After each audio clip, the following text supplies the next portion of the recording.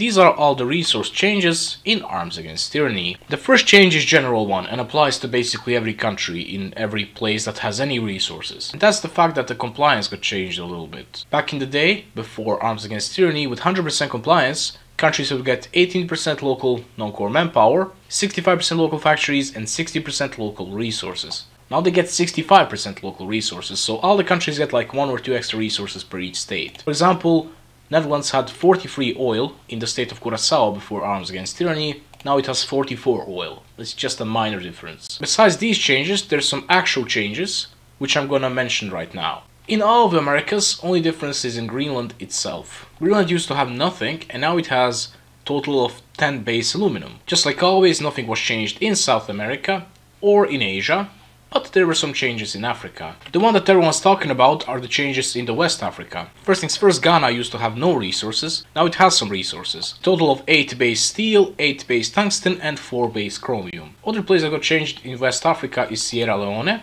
It used to have nothing, now it has base 32 steel, which means that it has 41 steel when you play as UK. That's a lot of steel. Another smaller change was in South Africa, in the state of Transvaal, which used to have 5 base steel and now it has 11. Doubling their steel industry pretty much. Besides that, Egypt also got some extra resources in the state of Alexandria, which used to have only 1 oil, now it also has free steel and free tungsten. Besides that, Maghreb saw some differences as well. For example, Tunisia got a bunch of steel, going up from base 6 steel up to base 31 steel, basically having 5 times the steel it used to have before this DLC. Algeria always had tons of steel, but now it has even more, going up from base 26 to 65. Almost tripling its steel output. Spanish Africa was not forgotten either, going up from 23 base steel to 40, almost doubling its steel, having more steel than the rest of entire Spain. Another country that was buffed was Hungary. They used to have 3 base steel in northern Hungary, now they have 6 base. Not a massive difference, but it can often be a difference between creating an agency and not having to sacrifice any of your industry, and creating an agency and having to actually sacrifice some industry. However, the country that definitely got buffed was Austria. State of Upper Austria went up from 5 base steel to 15 base steel. Sweden was also buffed. First things first, the state of Norrland now has as much resources as it had before, but back in the day it had the level 2 infrastructure.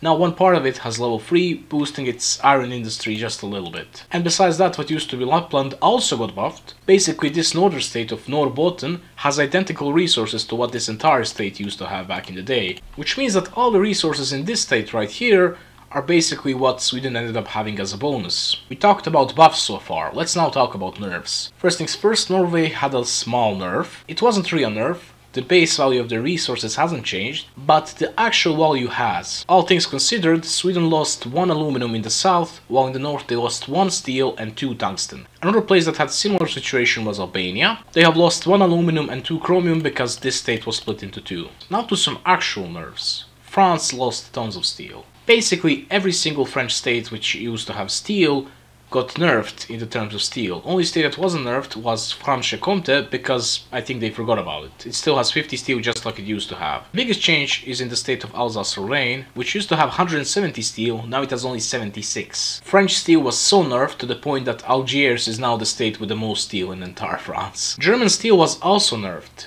Basically, in every single state that has steel, amount of steel has been nerfed. That's super funny because now Katowice has more steel than the rest of Silesia combined. The only exception to this rule was Rhineland, which actually got a little bit buffed. If I remember correctly, it used to have 52 steel while it has 63 now. Another place that was slightly nerfed was the Hinterpommern with the aluminum. They used to have 13 total aluminum, now they have 10 total aluminum. We all know that Portugal has tons of tungsten, right? Well, that got nerfed. The state of Lisbon used to have 50 base tungsten and now it has only 32. While the state of Guarda used to have 150 tungsten as base and now it has only 95. So yeah, Portugal lost about 1/3 of its tungsten. Still, that's tons of tungsten there. At the end of the day, what has this DLC changed? It has buffed Sweden a little bit. It has nerfed Germany, France and Portugal, but it still doesn't make that much of a difference. And I'd say only country that was reasonably buffed is actually Austria. And I guess Liberia got slightly changed because now you can actually fight against the Allies and have some steel if you capture Sierra Leone.